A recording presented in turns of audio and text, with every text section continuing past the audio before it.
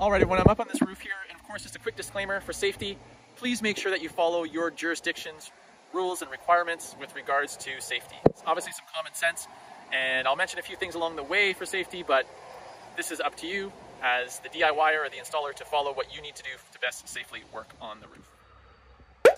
Alright, so let's go through some of the basic tools you're going to need when doing the flashing. So this is the first step that we're doing, is we're going to install the flashing and when you're up on the roof. Alright, so impact gun works good, or you can just use a drill. You want to have a screw, and I'll show you what that's for so that we can locate the center of the rafter as we do our first layout. Obviously a tape measure. You can use a flat bar. You're going to need this for lifting your shingles. This is another version of it here.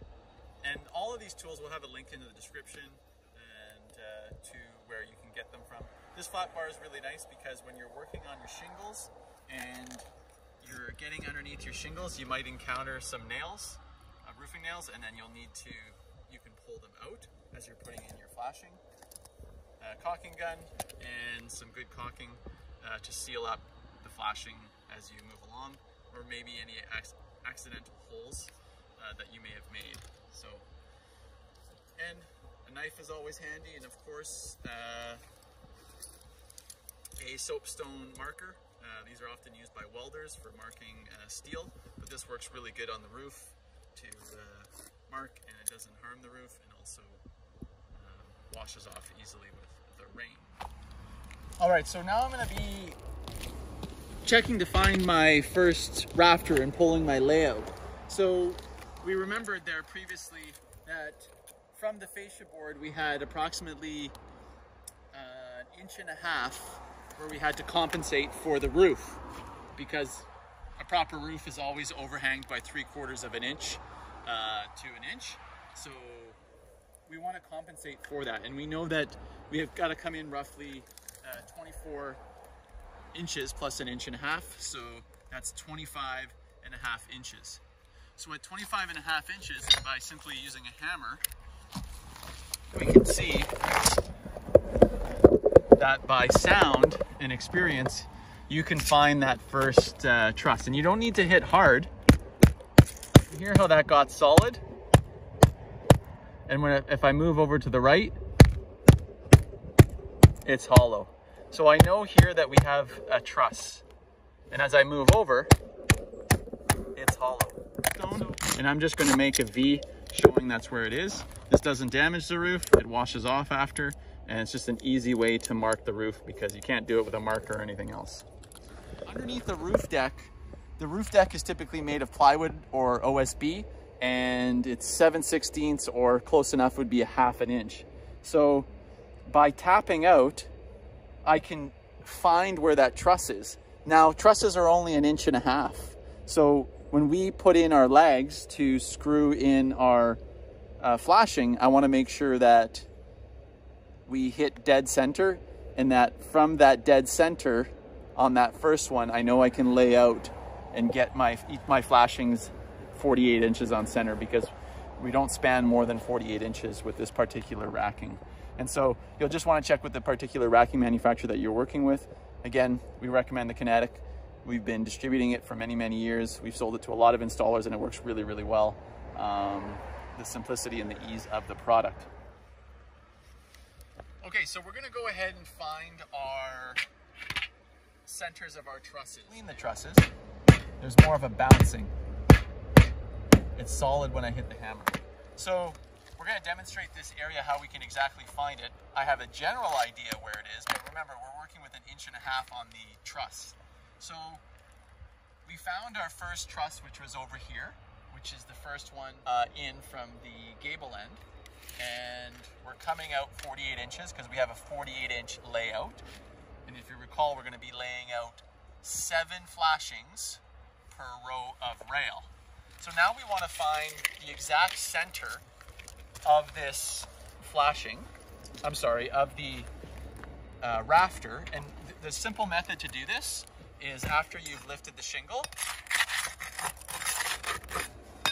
just use a screw, and then you're going to drill in, and you know you're going to miss the rafter if your screw does not bite, especially with an impact gun, because you can hear it. So I'm gonna just go in here and see if I can find the rafter based on where I knocked my hammer, and I had marked a general idea where my mark was. Oh, so there, we can hear I've bitten into the rafter. Now, I don't know if that's exact center or if that's just the edge. So what I'm gonna do is I'm just gonna shift it over a bit. The camera here can see how I'm just shifting it over. Okay, my screw here, and I've just gone past. So I know that that first screw that I had put in might have been just on the edge, because I just went over about a ½ an inch and I went past it. So I'm gonna just take that out, and I'm gonna see if I can find the other edge of that that rafter. So I'm gonna move over another 3/4 of an inch. And again, I'm just on the edge there. So if I know that the center is pretty close to being right here.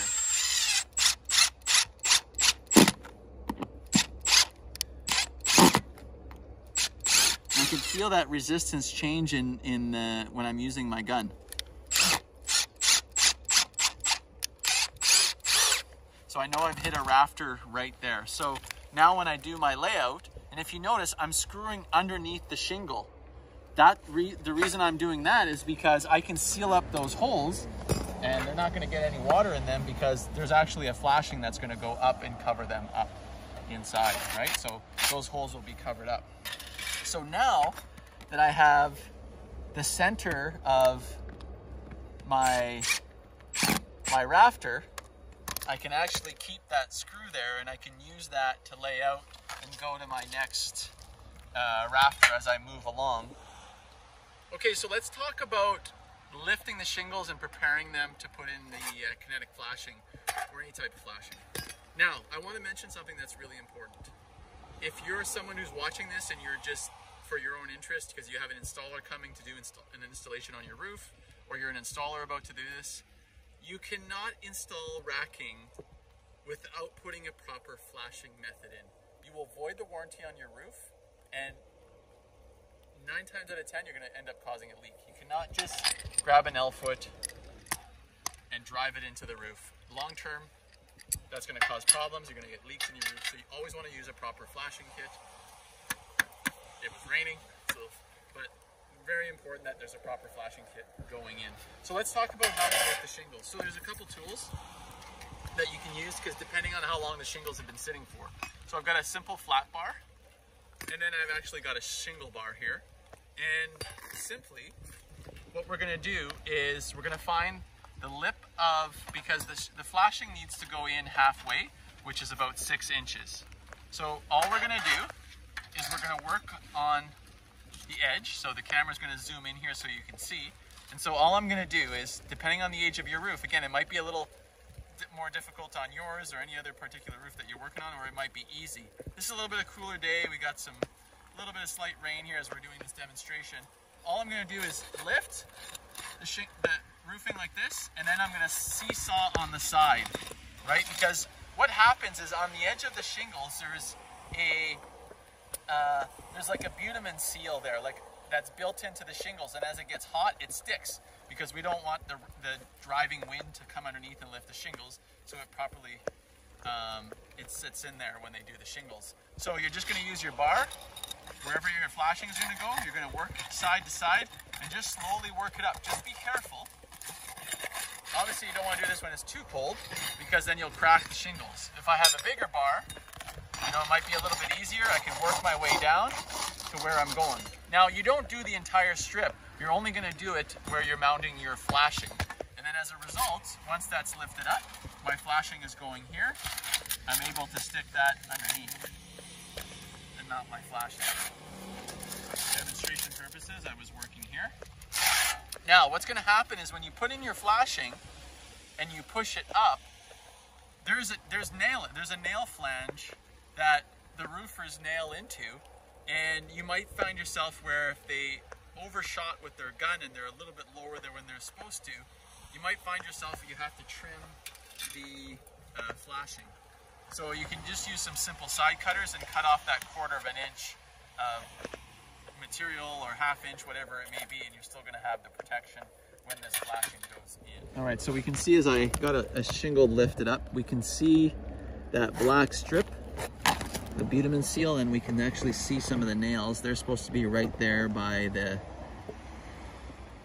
onto that sealant, so that everything sticks together. So you can see how they're not always going to be perfect, so that's why when you're sticking in the flashing edge of the flashing should end up with the edge of the shingles, because when the flashing goes in, when we put our mounting structure, the structural part of the flashing, it mounts with the edge. So you can check in a few spots to see how accurate the nailing was, so that you can start. If you have to, you can back off the mount, the structural part of the flashing. You can mount it back a 1/4 inch and start everywhere at a 1/4 inch. So that way you're not having to go ahead and cut a 1/4 inch off each one, causing yourself more work. And when this goes in, it all lines up underneath. Okay, so let's talk about actually mounting the structural part of the flashing into the roof, and then sliding in the actual flashing piece of aluminum. So we've got some self-tapping screws that are going to go in, and that's why I was saying earlier how important it is that this go straight into the meat of that 1x4. We don't want to catch the edges, we want to catch that center so that we get a good bite and the structural adherence to the rafter. So we're going to line that up. We've got our reference mark, and I was talking earlier about the edge and how you want to sight the edge of your shingles here. And we know that these are perfectly straight, and I'm actually going to use this as a reference mark to put our shingles down as we go. And there can be a slight deviation. You're going to get some of that waving as whoever did the shingles, but a good shingler, those lines, when you look at them, they are nice and dead straight. And so if you look at the L foot that's going to be mounting onto the structural part of the flashing, you can see here that it's slotted. So you have some room to move and compensate to get those rails nice and true down the roof. So there is always a little bit of room, just like there is up and down. There is some up and down as well on the bottom of the L foot here. Think about this as the chair, this is the seat, and this is the back. So on the seat, I've got the room to move it up and down. So let's talk about where this is going to go. So again, I'm going to test fit this flashing to see how it ends up. And I know that the center here, this is the center. You always want to go to the shingle below and mark it. So there's the center. I'm going to mark that down. And I want to see where this sits in reference to my nails up here. And I can see that it's roughly about 1/8 of an inch. It's not completely flush, and that's okay. A negligible detail. So all I'm going to do is I'm just going to compensate that when I put my flashing in, I don't have to cut them. All I can do is I can just put them in, and I'm going to compensate for that 1/4 inch there. So when I lay my structural components of the flashing, I'm going to allow about a 1/4 inch. Now you don't need to use a measuring tape. You're just going to use, like I'm doing, but for demonstrating, I'm just showing that I'm doing about a 1/4 inch. I can reference it with my finger, and I know I'm going to go right about there. And then what I'm going to do is I'm going to have an impact gun with a driver. This is the only way to properly do it. You could do it with a drill as well. And I'm going to have my screw, and I'm going to have my sealant. And what I'm going to do with my sealant is I like to add, even though this is all going to be covered up, I like to put a small dab in this first hole here. I'm just going to put a small dab of that sealant on there. Okay, and then now I'm going to take my self-driving screw and I'm going to drive that straight in. Now you got to make sure when you drive this in that you're being perpendicular to the roofing. So what I mean by that is that it needs to be a 90-degree angle. So you don't want to be like this, you don't want to be on the side, you want to make sure that you're at a 90-degree angle so that it sits nice and flush and fastens to the structural part of the flashing. So keep that in mind, that's a tip there. You want this to be at 90 degrees, so you need to adjust yourself to the plane of the roof. So now I'm going to drive this in.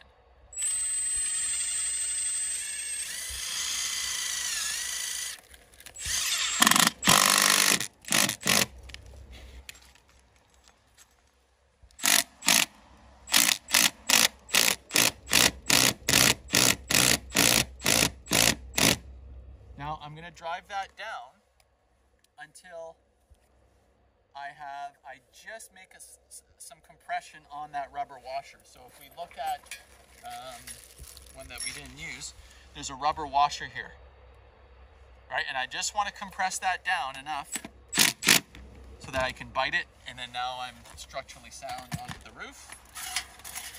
And now when I slide this in, the flashing will line up in there. And so that'll create a perfect seal. Now there's one more step that we want to do before we fasten and put this in place. So we're going to pull this out, and on the back you can see the stamping.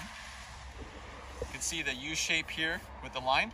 What we're going to do is we're going to take our caulking, and again this is our Coreplast caulking. There'll be a link in the description of where you can get this product from.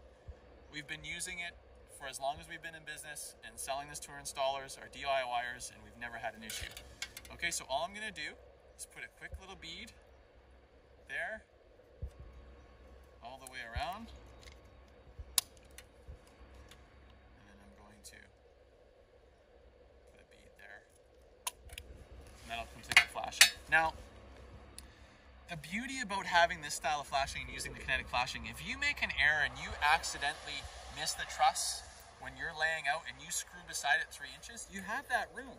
You have like 2.5 inches from the center of your stud here on each side, so you can easily cover up that error that you may have made. That's what's really nice about this product and using a flashing. It's the only way to do it, as I said. So now we're going to lift our shingle up, and we're going to stick that underneath, and that'll complete that flashing install like so. And what's going to happen is the sun hits the roof again, the parts that we lifted up are going to seal up again. Now, if you're going late into the fall and you're worried that you're working in temperatures that are a little cooler and you're worried about these shingles lifting up, what you can do is just take a little dab of your sealant, put it underneath there like that, and then just put it down. And then that'll add some additional sealant and seal your roof.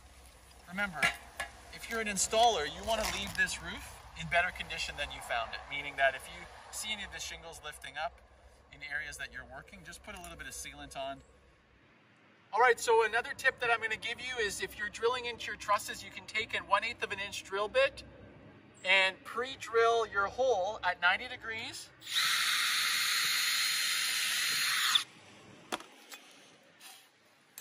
Apply your sealant.